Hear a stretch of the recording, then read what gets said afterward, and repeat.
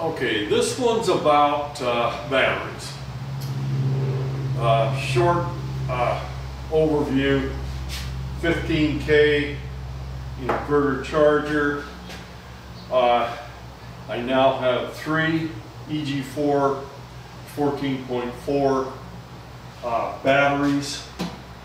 I was planning on putting 4 of them, and I've only got 3. So why have I only got 3? Well, now first go over this. I figured I'd start out with 2 batteries. I have these 2 right here, and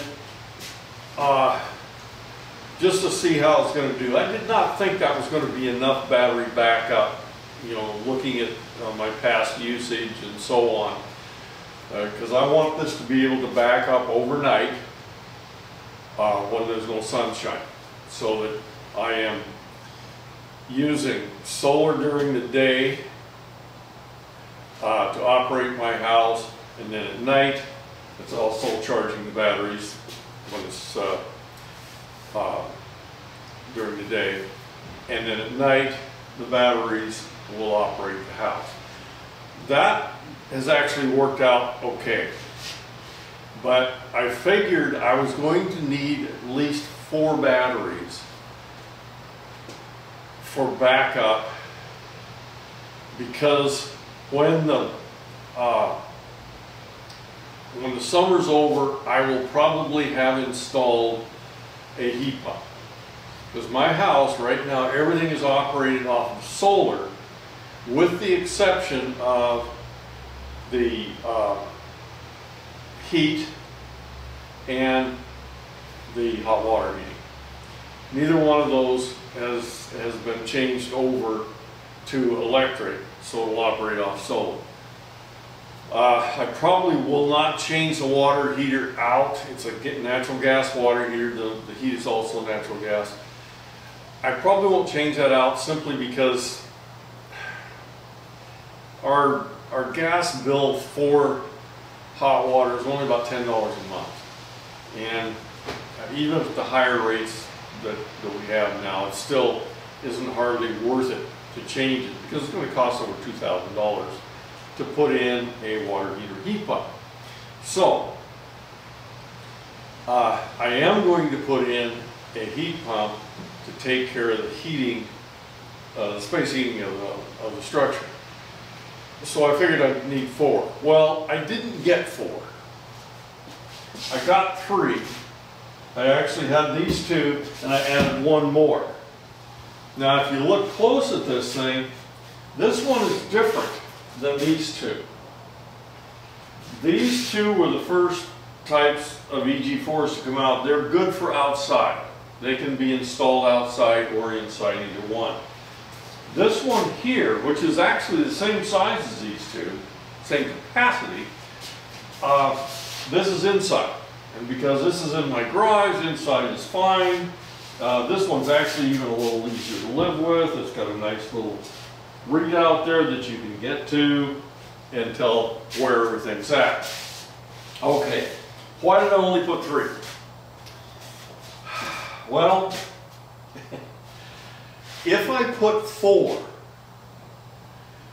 the bus bars on these batteries are capable of handling 600 amps. If I put 4 batteries in, I'll exceed the 600 amp bus bar capacity of these batteries. So, I mean, the batteries are wired in parallel. Obviously they have to be, but what I'm going to be required to do is put a box here that is a bus bar. Okay, it's about, when you put the breakers and everything in it, it's about $1,100. That's in addition to the $3,300 plus $100 for the battery.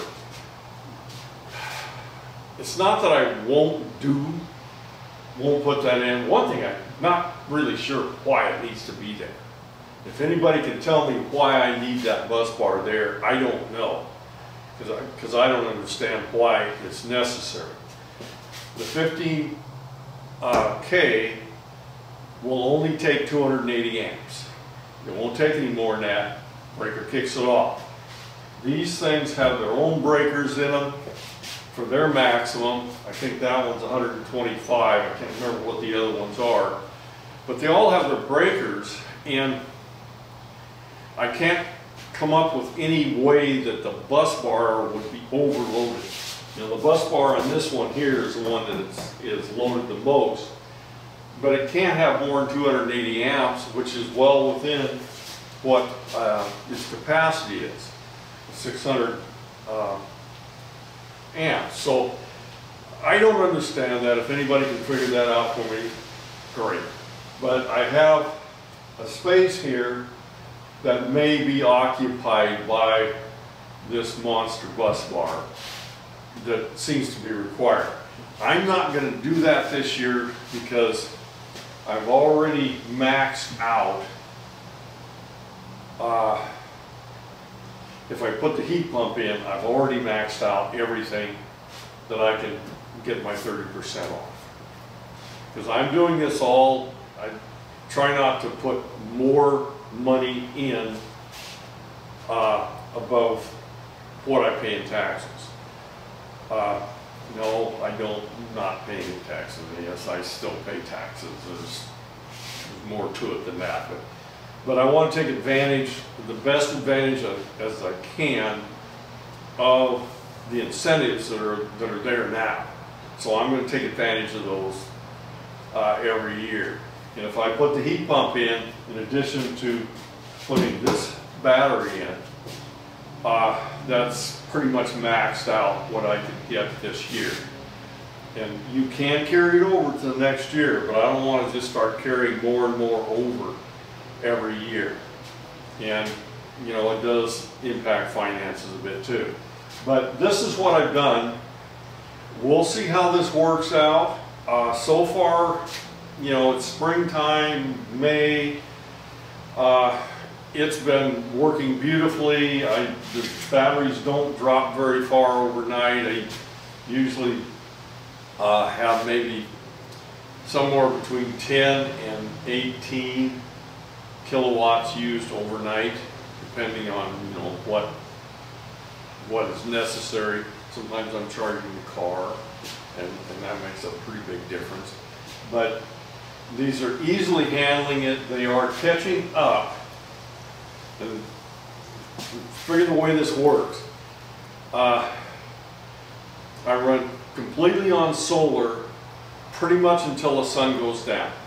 Now that's partly sunny days, you know, sometimes a little bit pulled out of batteries if there's a little bit more power coming in from the house, and then it's put back in again. By the time the sun goes down, I'm almost certainly at 100%.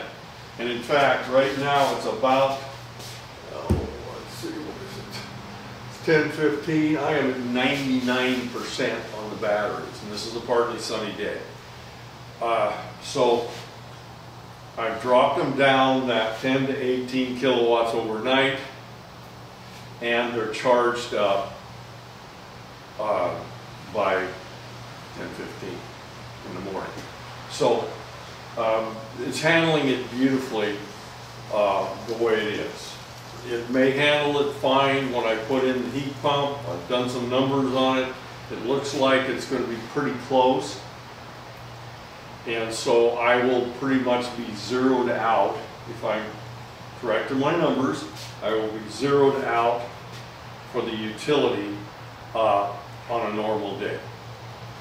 Now, in the winter, when we have, especially December and January, I'll probably be in a little bit of a deficit there, where I'll be using some of the utility power. But anyway, I just want to go over what was going on with these batteries. I'll be talking more about the heat pump and how this whole system works. It is working pretty good. It's It's doing what I wanted it to do, and so far I'm satisfied with the way it's set up. Anyway, that's it on this one. I'll be talking more about this throughout the summer probably. That's it on this one.